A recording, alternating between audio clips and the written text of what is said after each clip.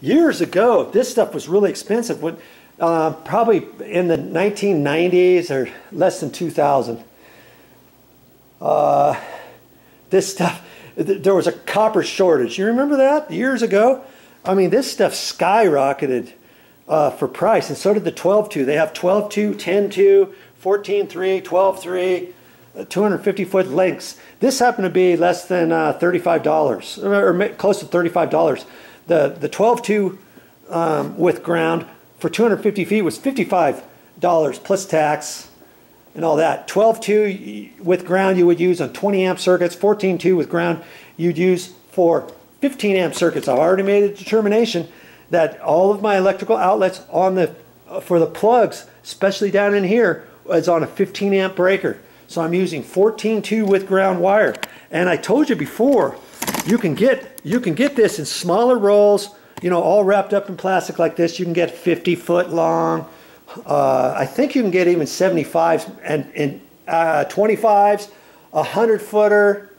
But you see, the more bang for your buck, I thought, because this was only $35, I thought I might as well get 250 feet because I'm going to be using this for other things. And had I've gotten a 100-foot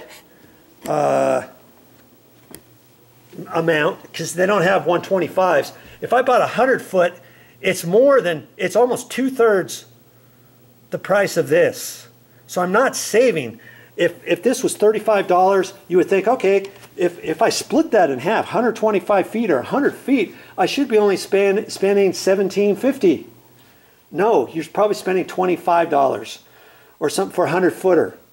And for a 50-footer, you're probably spending, you know, if that was 25, you're probably spending, you know, more than half of what that cost was.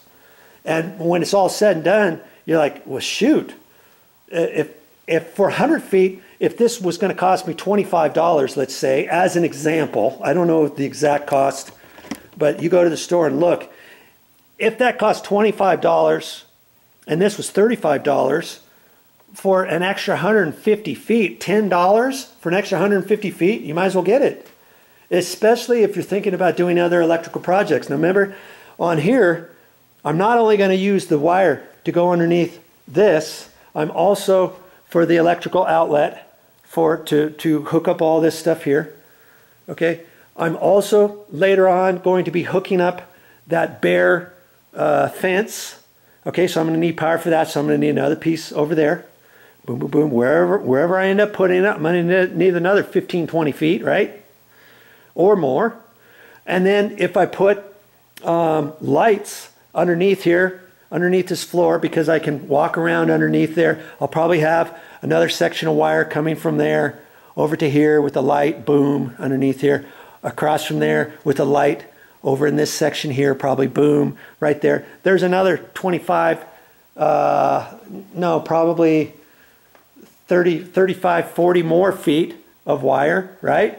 Then upstairs in my mother's room, when she comes to visit, I'm going to install a ceiling fan in her room.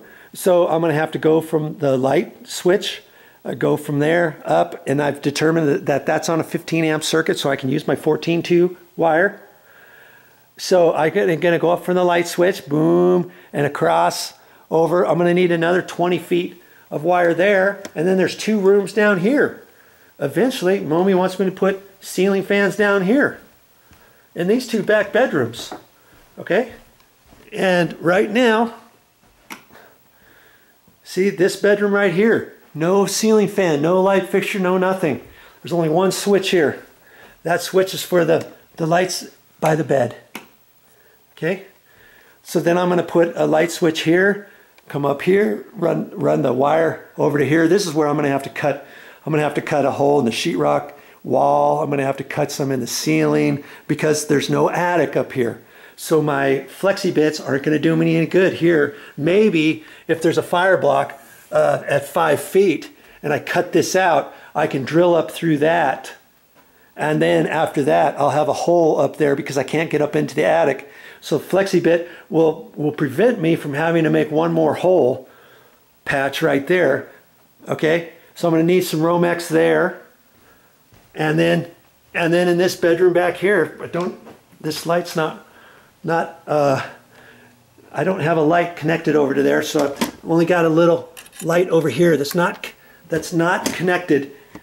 That electrical outlet over there is not connected to this light switch. See? And I don't think it is for the top. Let's just see. It's gonna be dark. Now I'm trying to fit. Okay, there. Okay, that's on. Let's see if it is. No, see?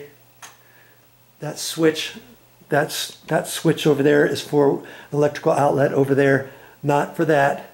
But see, again, nothing up here. That switch is for one of these electrical outlets. I think it's for that one and this one, and it's probably designed, they probably had it set up where you could put a bed right across through here. Okay, but we opted to put two little futons that you know, little couches that if we need a bed, we can pull that out, we can pull that out. Now we got two full-size beds in here. But then I'm going to need some electrical wire here too, right? And so, you know, I decided I didn't want to get a 100-foot piece or a 50-foot piece. Let's just go and get the 250-foot piece, you know? And so that's what I opted to do. It's not really cost me much more. If that roll of wire would have cost $100 or $150 or something like that, then I might have thought twice. Maybe I would have gotten a 100-foot piece. And then later on, okay, well, at least I didn't have to spend that, and I only need 20 more feet, so I go back to the store and get a 25-footer or something, you know. But if you're gonna be doing different projects, you might as well think about it. But remember, anything you do that's on a 15-amp circuit, you get the 14.2 with ground. Okay? Anything on a 20-amp circuit, you're going to get the same kind of wire, but it's called 12.2 with ground. And this just happens to be white where I got it at the store, and the 12.2 happens to be yellow. Okay? And maybe if you're doing a house, you're wiring up a house, it's real easy to tell, okay, which roll am I going to use for the 14 as opposed to 12, so you don't get them mixed up and you get at the end and you've already messed yourself up because you used 12 gauge where you're supposed to use 14, you use 14 in some places where you were supposed to use 12. Who knows? Now, you know, had they not had any 14.2 with ground at the store, or if I was only going to do one little project and I wasn't sure later on, was I going to do some areas where all the ceiling fans on 20-amp circuits, then I would have to use 12-gauge wire, right? But I've already determined that most of the ceiling fans that we have in the house, we only got 3, but they're all on 15-amp circuits. But if they were on 20-amp circuits, or if I was adding different things that needed to be 20-amp circuits, let's say, I would have had to use the 12.2. And so then I could have gotten a 12.2 wire, and I could have used that for my 15-amp circuits if I wanted. It would just make it a little bit stiffer, a little bit harder to fit all in the box and stuff like that, but it's still okay. You can oversize your run. If you're on a 15-amp circuit, and if I didn't have any 14.2, I could use 12.2 because it's a bigger size wire. 12 gauge is bigger size than 14 gauge, okay? And 10 gauge is even bigger than that, but you wouldn't use 10. You'd use that for different things above and beyond anything that you need a 20-amp circuit for, let's say. And so I could have used a 12 gauge if I only had some 12 gauge wire and I only had a 20-foot piece. I could use it from there over to here wherever I was going to go, because that still fits on a 15-amp circuit. But on the other hand, if I had a 20-amp circuit